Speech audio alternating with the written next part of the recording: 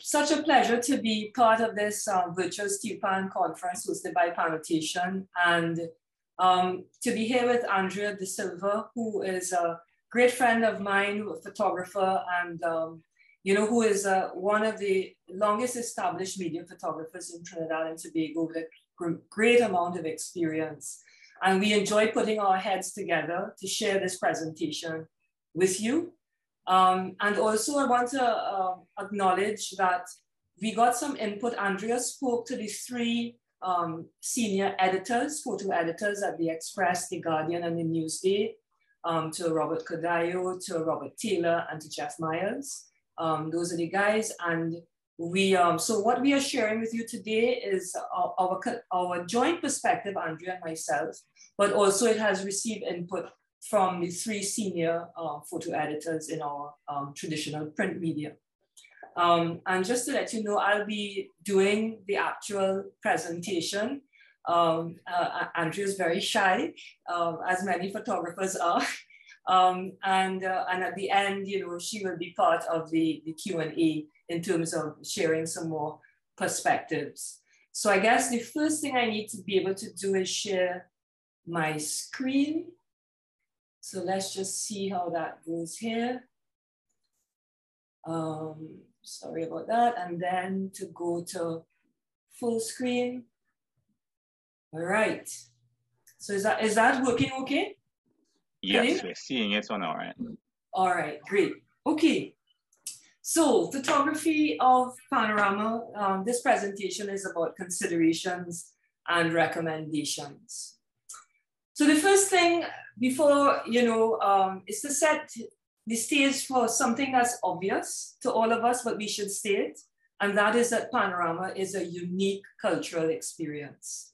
And this photograph shows that, I think, you know, that atmosphere on the drag, you know, everything about all the people. There is nothing else like our Panorama, not just in terms of the music, but the whole atmosphere.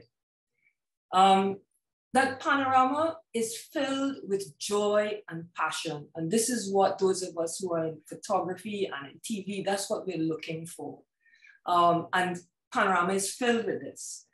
And this joy and this passion, Panorama is also a beautiful explosion of human energy, you know, and these are the kinds of images we like to see about Panorama.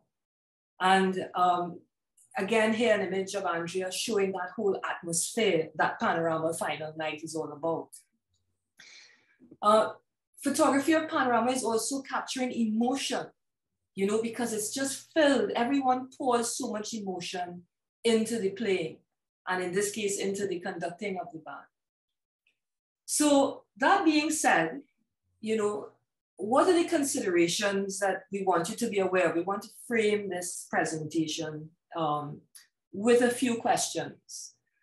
And one is a very basic question, and that is, what is the purpose of the photography of Panorama? It might seem obvious, but I think we need to state what it is, because for one, it's the media coverage.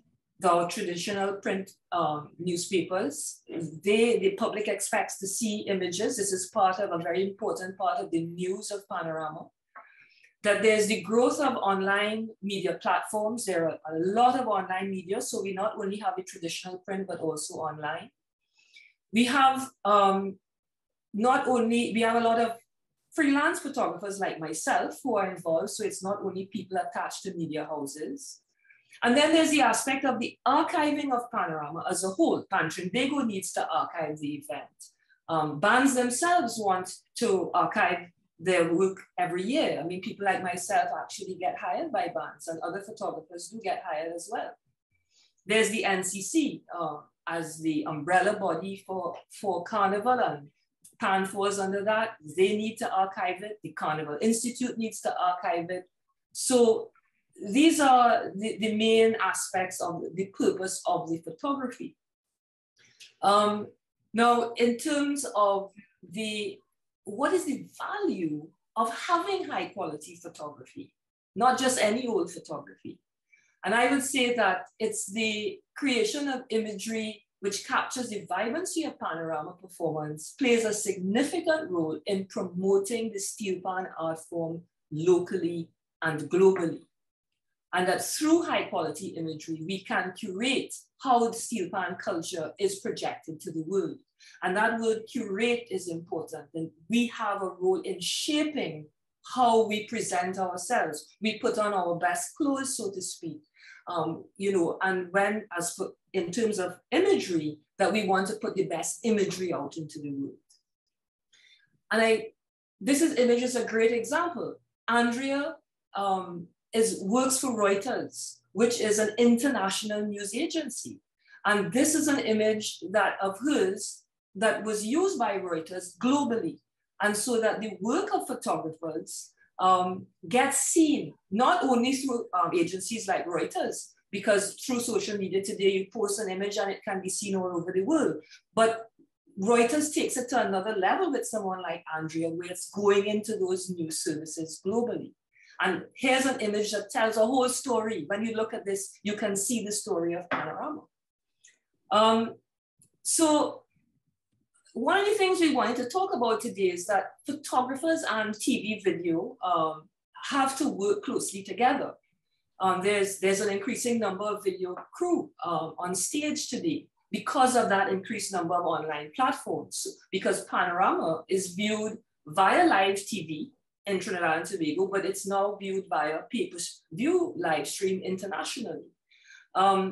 So photographers are there with video people, we can get in the way of TV cameras and vice versa. So basically there are a lot of media personnel in and around the stage during Panorama. What is the existing accommodation for all of these media people who are interested in covering Panorama? Well, there are a few tables and chairs allocated for photographers at the front of the stage. There's a raised platform area behind those tables that's allocated for print media and radio. Some photographers get to use this area in between performances. This year, there were actually video cameras on there too, because the growth of video is actually it's important that there's a growth of video, but we have to think about how we're going to all make it work together, because it can push out other forms of media. There are 2 raised platforms on either side of the judging area for official TV broadcast. And then there's variation from year to year about being able to access the front of the stage in front of the judges to take photos, because sometimes, depending on how TV cameras are set up, besides those ones on the platforms, that if there are TV cameras there, sometimes you can't go in front because you'll be blocking them, right? So that brings me now to specifically the stage. This is an old photo. Thankfully, actually, PanNotation took measures for this kind of chaotic look to not be nearly as much of an issue today. This is over 10 years ago. But I wanted to show an old image like this to show that there is all of this interest, and there are a lot of photographers and media people who want to capture that magic moment in Panorama. So the stage is a place that we need to think about it, because photographers are trying to get out of the way of other photographers. Photographers are trying to get out of the way of TV cameras. You have a lot of inexperienced photographers and videographers on stage today. Because of the growth of the online platforms, you have many more people sometimes who are covering Panorama for the first time in their life on stage. And all of us were there for the first time, I myself. But you have to have a learning curve, and there are things that we need to be aware of to be able to manage your presence on stage. There's still a lot of unauthorized cell phone photography on stage. Very often I will be trying to take a picture and somebody will just be in front of me with a cell phone on the stage. There's also inconsistency in how PanNotation stage crew manage TV and photographers. And to be fair to PanNotation, it's a tough job managing that stage. But you'll have some of their stage crew who are lenient, some who are strict. It varies, you know, so you never know what you're going to meet, even from one band to the next on stage in sequence. And of course, during the performance of the big bands is when the largest numbers of cameras are on stage. Another consideration today that affects imagery of Panorama in terms of how we can do our job is that fireworks and other special effects are now really popular. And there's an increasing trend for big bands to use fireworks. And this, while it can be great and have a great visual effect, it can inhibit your ability to move around the stage. This year, the fireworks in the very front meant you couldn't get anywhere with one of the bands. You couldn't get anywhere near the sides or the front of the band. And you have, you know, this was when, and this is not a criticism of Renegades. I understand what they're trying to do, but I'm just pointing out the reality of the effect of fireworks and how it can impact on the work of people trying to cover what's happening when the fireworks are at the very, very front of the stage. You know, this is an example of that kind of imagery. And sometimes with all of the smoke and, you know, it can actually sometimes really obscure your ability to see. So the question, one of the questions I wanted to point out to you as like a reflection is to think about the visibility of players as a whole. Panorama finals happens at night. And you look at this image of All Stars, when you really think about it, you only see a portion of the band from the grandstand, okay? And in fact, when I did some counting, and you only see about 25% of the players in most steel bands from the grandstand, okay? This image of angel harps, each band has their own pan rack design, and we're gonna come to that in a minute. But typically what you're seeing is the front line of the band and maybe a couple of bass players, and beyond that, you don't see anybody else. So this aspect of pan rack design actually impacts not only on photography, but the videography, the TV coverage of Panorama. Exodus took a bold, brave move over 10 years ago and took the racks off of their band. And as you can see in this image, it means today we can actually really see Exodus. Now, I'm not saying that every band should take their pan racks off, but I'm sharing with you things that we need to reflect on, that we kind of take for granted that things are the way they are, and we need to sometimes take a critical look at things to decide what really is the best thing. And there's, of course, a lot of historical reasons why, and acoustic reasons why bands have pan racks. But I just wanted to show you, this is a screen capture from TV coverage, just how much of Exodus you could see. And by contrast, the traditional band is, of course, covered in pan racks, and you really can't see very much of the band. Now, of course, Panorama is all about sound. It's the sound of the band, but we all know it's also about the visual, and more people are putting emphasis on the visual. Here, of course, again, I just wanted to show you another screen capture from TV coverage, All Stars. You see the front line, and you really can't see beyond much of that in the band. Same thing with Desperados. The very design of the bass bands actually sticks out in the front. It's very important acoustically, and it even has its own aesthetic beauty, but I'm just pointing out how little of the band, actual players, you see. And by contrast, I wanted to share with you that a band like Silver Stars, I found it interesting when I was analyzing the photos. They have made the clear tops to their pan rack. So they haven't abandoned the traditional pan rack because it has that acoustic value for them.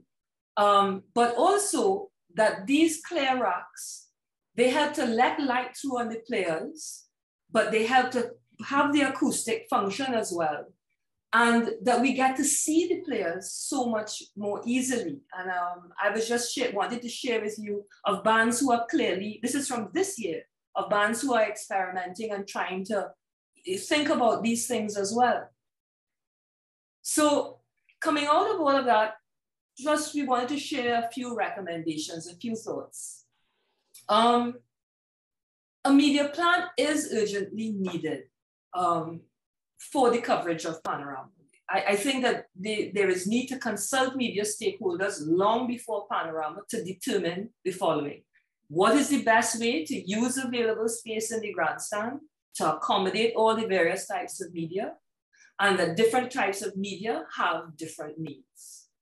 And that our objective, our collective objective, should be how to create the best possible coverage access for each of the different types of media that meets the needs of each type. Because the media, all of the coverage is the ally of PAN, not the adversary. And sometimes when you're on stage, it feels adversarial, you know, in terms of trying to manage all these people. And we are really the allies of PAN. And it's to figure out how, I think we really need to put our thinking cap on for how to best create the best media coverage that we could. I think one of the things is a very basic thing, and this is actually what prompted my wanting to do this presentation, is that I think we really need to relook at the stage rules and have certain basic things added to those rules. So one of the things with the consultation with media stakeholders should be that we establish collectively what those rules are, and that they are communicated to all media beforehand. Because it's too much of a free-for-all. And we understand, from Trinbago's standpoint, it's very difficult to manage the movement of a band on stage, the supporters, the media. It's not easy. So it does, I think it takes our collective minds to come together on this, and that all the stakeholders should get involved. A requirement for working on stage, I have come to believe now, should be all Black attire, including shoes. Because this year, there were 2 video crews, for example, in red t-shirts. And in everywhere you turn to take photos, you were taking pictures of the band and the red t-shirts. And this is what really prompted me to feel that I wanted to get together with Andrea to make this presentation. I think that this kind of attire, this should not happen. And we have to consider that the media is part of the production. We are part of the Panorama production. And if you go to a concert in any big concert venue, anywhere here in Trinidad and Tobago or globally, there's stage crew and technical crew need to be in black. And I think we need to extend that thinking to Panorama. It gets in the way of the photography, it affects the TV coverage, and I think it also adversely impacts on the viewing audience in the Savannah itself. Oh, by the way, I wanted to point out to you here the difference between somebody in all black and somebody in red. The guy in black in the front of those pans, you can barely see him, he blends in. The other man in red, he sticks out, and it really brings home the difference.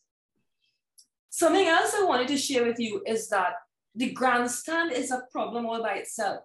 I think the grandstand design is part of the problem. And of course, this is a big infrastructural issue, but I thought we should share it as an issue. That the design is woefully inappropriate for the needs of carnival events, that the pitch of the seating is too shallow. There are 2 rows of seats on each level. It's really, really shallow. That the pitch of the seating should be much steeper, more stadium-like to allow greater visibility for patrons. And this will also allow for a properly designed media area, which is adequate for the needs of all the various types of media. And we know there have long been discussions of needing a proper home for Carnival, a proper venue for how Carnival has evolved. And this touches on that. And with the existing grandstand, the way it is, we will not be able to solve our media coverage issues. And then just to wrap up with a few points, and some of these have come from Robert Taylor, Robert Cadayo, and Jeff Myers of the Express, Guardian, and Newsday, respectively. The fact that photographers need better accommodation. I shared with you what it was earlier. We, just like the TV cameras, need a raised platform. Also, quite critically, the media area needs to be secure. It's a very open area, and thankfully, you know, we all look out for each other. But, you know, Andrea shared with me, for example, that she had a laptop destroyed because someone stepped on it in all of the hustle and bustle, and the fact that, you know, there wasn't proper place to put down her gear. There are too many unauthorized people on stage and in the media area.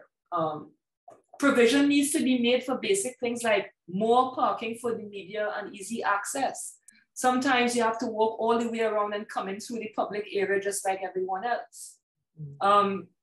And the media should be provided, for example, with a soft copy in this day and age of the appearance of bands and all the relevant band info, so that the people working in the traditional forms of media, whether it's newspapers or online platforms, can readily provide this. Right now, it's only received as a photocopy, right? And lastly, that the media, for example, should have access to things like charging ports. We go through lots of batteries. We need high-speed media. Andrea has often a deadline to send images to Reuters ASAP. And if she could send them right away from the savannah, it makes a huge difference. So these are just, you know, and we could go on about the recommendations, but just to give you an idea that more thought needs to go into how the media is accommodated. So basically, to wrap it all up, is the fact that we all need to work together. As I said earlier, that those of us who work covering Panorama and generally culture and carnival, we need to all work together as professionals in the industry and with the major stakeholders, with bands, with Pan Trinbago, because Panorama is really something special, right? This is something unique to us. And what happens on Panorama night, you can't replicate it. It's every year, it's its own magic. And what we really want to be able to do in photography and in the TV coverage, because the TV coverage of Panorama is critical. That is a very, very important part of the archive. And all of these points also factor in to how impactful our TV coverage could be if we revisited and gave new thought to how to make this thing as good as we possibly could. So that's really it. Thank you for this opportunity to present. We really want to leave something better for this next generation young Pan player here, and the many other young people who are coming up in Pan, that we will leave something better and create something better for them. And that's it, I think.